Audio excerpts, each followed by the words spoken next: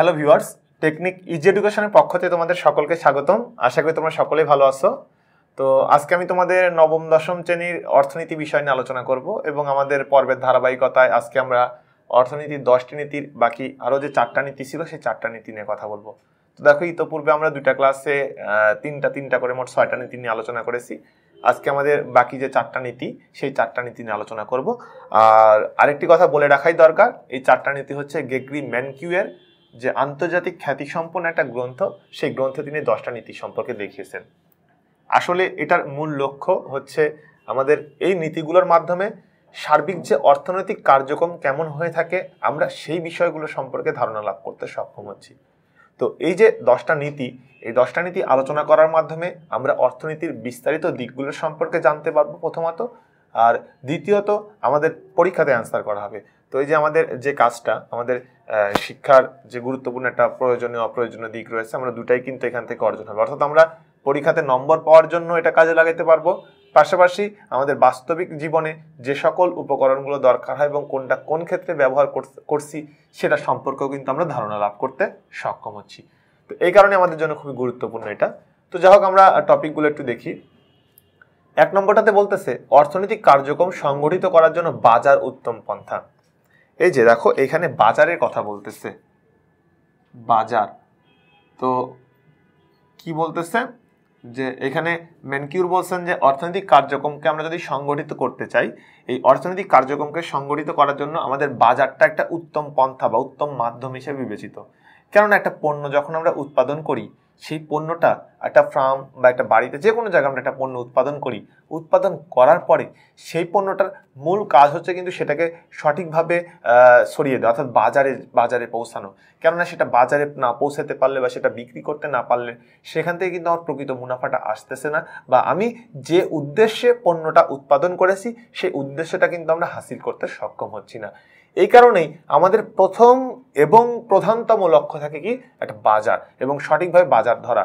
দেখো, আমাদের বিভিন্ন শিল্প কারখানা রয়েছে, শিল্প উৎপাদন কেন্দ্র রয়েছে, সেখানে আমরা যে দিকটা দেখি যে আমাদের বাজার ব্যবস্থার সম্প্রসারণ বা বাজার ব্যবস্থার উন্নয়ন।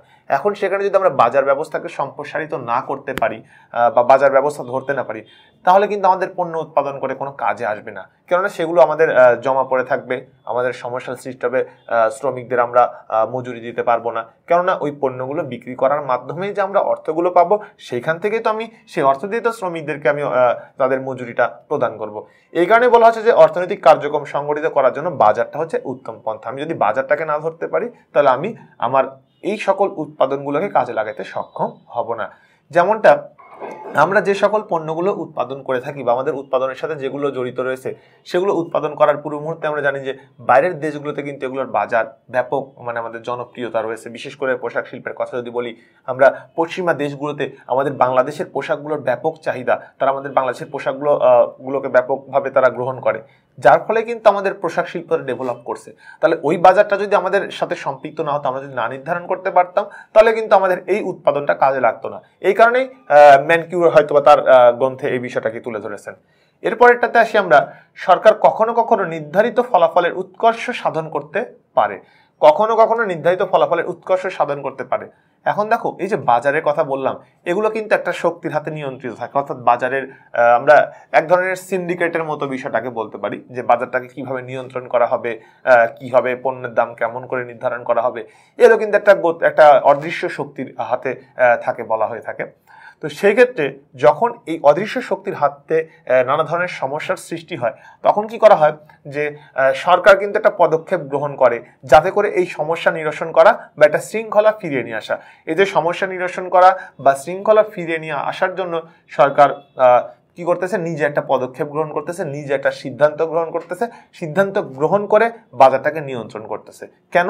বাজার নিয়ন্ত্রণ না করতে পারলে আমার অর্থনৈতিক কার্যক্রম সঠিকভাবে পালন করা সম্ভবপর হবে না। মুদ্রাস্ফীতি খুবই গুরুত্বপূর্ণ একটা বিষয়। আমরা বলি যে মুদ্রাস্ফীতি কি, দেখো এই কথাটা বর্তমান সময় খুবই গুরুত্বপূর্ণ একটা বিষয়। আমার যে পরিমাণ আমার উৎপাদন হবে, আসলে আমাদের মুদ্রা টাকা ছাপানোর দায়িত্ব থাকে কিন্তু কেন্দ্রীয় ব্যাংকের হাতে। আমরা ব্যাংক সম্পর্কে আমাদের অর্থনীতিতে জানবো, ব্যাংকের বিভিন্ন ভাগগুলো সম্পর্কে আমরা বিস্তারিত জানবো। সেখানে বলে রাখি আমাদের কেন্দ্রীয় ব্যাংক এবং বাণিজ্যিক ব্যাংক রয়েছে। মুদ্রা ছাপানোর দায়িত্ব থাকে কেন্দ্রীয় ব্যাংকের হাতে। আমাদের কি পরিমাণ উৎপাদন হলো সেই উৎপাদনের উপর নির্ভর করে কিন্তু আমাদের মুদ্রা ছাপানোর দায়িত্ব, মানে মুদ্রাটা ছাপানো হয়ে থাকে। এখন দেখা যাচ্ছে যে আমাদের যে পরিমাণ মুদ্রা, মানে যে পরিমাণ দেখা যাচ্ছে, আমি আগে এক সময় ধরো যে আমাদের উৎপাদনের চেয়ে মুদ্রা ছাপানোর পরিমাণটা আমরা বাড়িয়ে দিলাম, তাহলে সমস্যা কি হবে? তাহলে সমস্যা হবে যে আমার দেখা যাচ্ছে যে দ্রব্য আমি যে আগে যে দামে কিনতাম তার চেয়ে আমি বেশি দামে কিনতেছি, কিন্তু আমার উৎপাদন কম হচ্ছে। আমার উৎপাদন কমই থাকতেছে, পণ্যের দাম বেড়ে যাচ্ছে, মুদ্রার দাম বেশি। আমার দেখা যাচ্ছে যে মুদ্রা 500 টাকা, একটা পণ্য কিনতাম 500 টাকা দিয়ে, সেই পণ্যটা 500 টাকার জায়গায় আমি 650 টাকা দিয়ে কিনতেছি। তাহলে 650 টাকা দিয়ে কিনলে আমি 150 টাকা বেশি দিয়ে কিনতেছি, 150 টাকা বেশি দিয়ে কিনতেছি, কিন্তু কি আমার যে পণ্যটা ছিল সেই পণ্য একই রকম থাকে, সেটা কিন্তু কোনো পরিবর্তন আমরা দেখতেছি না। শুধুমাত্র কি দেখতেছি? শুধুমাত্র আমরা দেখতে পাচ্ছি যে দামের ক্ষেত্রে পরিবর্তন হচ্ছে, অর্থাৎ দামটা বেড়ে যাচ্ছে, যা আমাদের বিশেষ করে ক্রয় সীমার ঊর্ধ্বে চলে যাচ্ছে। এটাকে আমরা বলি হচ্ছে মুদ্রাস্ফীতি। অর্থাৎ মুদ্রাস্ফীতির ক্ষেত্রে আমরা এখানে একটা কথা মনে রাখতে পারি যে আমাদের যে দ্রব্যের দাম, সেই দ্রব্যের গুণগত মান ঠিকই থাকে, মানে একই মান থাকে, কিন্তু সেটার দাম যখন বেড়ে যায় তখন সেটাকে কি বলা হচ্ছে? সেটাকে বলা হচ্ছে মুদ্রাস্ফীতি। এন্ড এই মুদ্রাস্ফীতি সবচেয়ে গুরুত্বপূর্ণ একটা বিষয়, যে কোনো দেশের অর্থনীতিকে একদম নাজেহাল অবস্থার মধ্যে নিয়ে যাওয়ার ক্ষেত্রে কিন্তু মুদ্রাস্ফীতির দিকটা গুরুত্বপূর্ণ ভূমিকা পালন করে থাকে। এরপরে 4 নম্বরটাতে দেখো বলা হচ্ছে যে মুদ্রাস্ফীতি ও বেকারত্বের বিপরীত সম্পর্ক। মুদ্রাস্ফীতি, বেকারত্ব। বেকারত্বটা কি? মুদ্রাস্ফীতিটা তো জানলাম, আমরা জাস্ট একটু বেকারত্বটা সম্পর্কে জেনে নিব। আমরা যদি বেকারত্বের কথা বলি সেক্ষেত্রে মানে নির্দিষ্ট, মানে একটা পারিশ্রমিকের কথা ধরে নাও। মনে করো যে আমি যদি এক জায়গায় একটা অফিসে চাকরি করি, আমাকে যদি ডে বাই স্যালারি দেয় বা মান্থলি স্যালারি দেয়, দেখা যাচ্ছে যে ওই অফিসে 20,000 টাকা স্যালারি দিবে। তাহলে এই যে 20,000 টাকা স্যালারি দিবে, এই 20,000 টাকায় স্যালারিতে আমি কাজ করতে ইচ্ছুক, বা আমার মতো অনেকেই কাজ করতে ইচ্ছুক, কিন্তু তারা যে কয়জনকে নিয়োগ দিবে তার চেয়ে বেশি পরিমাণে কাজ করতে ইচ্ছুক, বা সবাইকে সবারই ইচ্ছা আছে ওই স্যালারিতে কাজ করার, চাকরি করার, কিন্তু কি তারা সেই চাকরিটা বা কাজটা পাচ্ছে না। তার মানে যারা যোগ্য, ওই কাজ করার উপযোগী, ওই কাজ করার মতো শিক্ষাগত যোগ্যতা যার আছে, ওই কাজ করতে তারা আগ্রহী, তারপরেও তারা কাজটা পাচ্ছে না, তখন সেটাকে কিন্তু বেকারত্ব বলা হয়। তাহলে এখানে বলা হচ্ছে যে মুদ্রাস্ফীতি ও বেকারত্বের মধ্যে বিপরীত সম্পর্ক। যেমন কি মুদ্রাস্ফীতি যদি কমে, এখানে আমরা যদি দেখি মুদ্রাস্ফীতির কথা বলতেছি, মুদ্রাস্ফীতি যদি দেখো, মুদ্রাস্ফীতি কমলে বেকারত্ব, দেখো মুদ্রাস্ফীতি কমে গেল, বেকারত্ব বাড়বে। মুদ্রাস্ফীতি যদি কমে যায় তাহলে বেকারত্ব বাড়বে, আর মুদ্রাস্ফীতি যদি বাড়ে,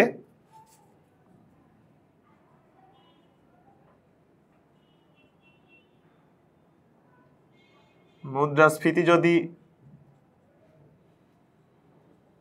বাড়ে তাহলে বেকারত্ব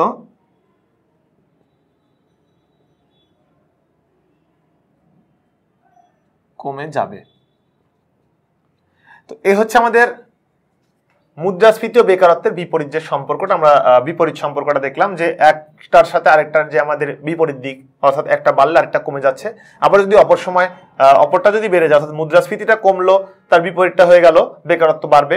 আবার যদি মুদ্রাস্ফীতি বেড়ে যায় তাহলে কি হচ্ছে যে বেকারত্বটা কমে যাবে। তো এই যে মেন কিউ এর যে 4টা, এখানে আজকে আমরা যে 4টা নীতি দেখলাম, এই 4টা নীতির মধ্যে আমরা যে বেসিক এখন দিক দেখলাম। দেখো আমাদের তোমাদের এর আগের ক্লাসগুলোতেও আমি প্রথমত মানে যে সরাসরি যে পাঠ্য বইতে যেভাবে বলা আছে সেটা বলে নিয়েছি। এখন জাস্ট আমরা বেসিক্যালি দেখবো যে এটা কেমন কি হচ্ছে। অর্থনৈতিক কার্যক্রম সংগঠিত করার জন্য বাজার হচ্ছে উত্তম পন্থা। এটা একদম সহজভাবে আমরা নিব, এখানে কোনো রকম জটিলতার আশ্রয়ে যাব না। যে অর্থনৈতিক সকল কাজের জন্য একটা বাজার দরকার, কেননা বাজার ছাড়া, উপযুক্ত বাজার ছাড়া আমরা আমাদের অর্থনৈতিক কার্যক্রম সঠিকভাবে সম্পাদন করতে সক্ষম হব না।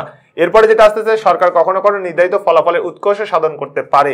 অর্থাৎ কখনো দেখা যাচ্ছে যে সরকারের যদি নির্ধারিত ফলাফলের জন্য, বিশেষ করে নির্ধারিত ফলাফলগুলোর জন্য আমরা দেখা যাচ্ছে যে কোনো সমস্যার সৃষ্টি হয়, বাজারে যদি কোনো সমস্যার সৃষ্টি হয়, সেই সমস্যাগুলো নিরসনের জন্য উৎকর্ষ সাধন করতে পারে।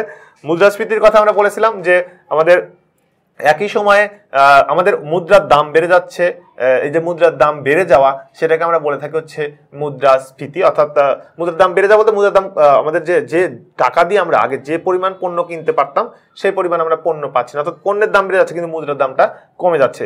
বিশেষ করে একটা ঘটনার কথা আমরা এখানে বলতে পারি, খুবই গুরুত্বপূর্ণ একটা ঘটনা, যে অনেক সময় দেখা যায় যে কোনো কোনো দেশে মানে ব্যাগে করে টাকা নিয়ে যাচ্ছে, যে হাতে করে বাজার নিয়ে আসতেছে, এরকম ঘটনাও কিন্তু ঘটেছে। অর্থাৎ তাদের টাকার মানটা এতটাই পরিমাণে কমে যায় যে কমে যাওয়ার কারণে এ ধরনের সমস্যার সৃষ্টি হয়। এরপরে মুদ্রাস্ফীতি ও বেকারত্বের যে বিপরীত সম্পর্ক সেটা আমরা এখানে প্রমাণ দেখাই দিলাম, যে মুদ্রাস্ফীতি কমলে বেকারত্ব বাড়বে এবং মুদ্রাস্ফীতি বাড়লে বেকারত্বের পরিমাণটা কমে যাবে। এটা হচ্ছে আমাদের একদম বেসিক কথা। এবং এখানে আমরা আরেক শেষবারের মতো যে কথাটা বলতে চাচ্ছি, আমাদের মূল আলোচনার বিষয় ছিল অর্থনীতি 10টি নীতি, অর্থাৎ 10টা যে নীতি রয়েছে সেই 10টা নীতি। গ্রেগরি ম্যানকুয়ের আন্তর্জাতিক খ্যাতিসম্পন্ন একটা গ্রন্থে এই 10টা নীতি সম্পর্কে তিনি আলোচনা করেছিলেন। আমরা এই নীতিগুলোকে 10টা নীতিগুলোকে 3টা ক্লাসে 3টা এবং 4টা পর্বে ভাগ করে নিয়ে আলোচনা করেছে এবং আজকে আমাদের সর্বশেষ যে 4টা ভাগ সেই 4টা ভাগ নিয়ে আলোচনা করলাম।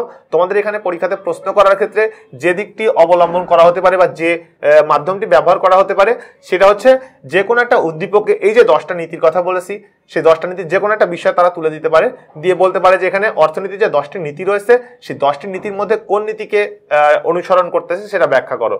আচ্ছা, সে ব্যাপারে কি আরো 2-1টা নীতি সম্পর্কে কিন্তু পরীক্ষাতে জানতে চেতে পারে বা সরাসরি হুবহু বলে দিতে পারে যে মুদ্রাস্ফীতি কি, মুদ্রাস্ফীতি বেকারত্বের বিপরীত সম্পর্ক সম্পর্কে আলোচনা করো, এভাবেও কিন্তু প্রশ্ন করা হতে পারে।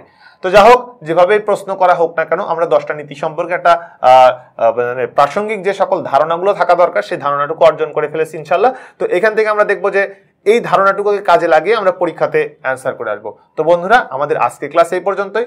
পরবর্তী ক্লাস দেখার আমন্ত্রণ রইল। সকলে ভালো থাকো। ধন্যবাদ সবাইকে।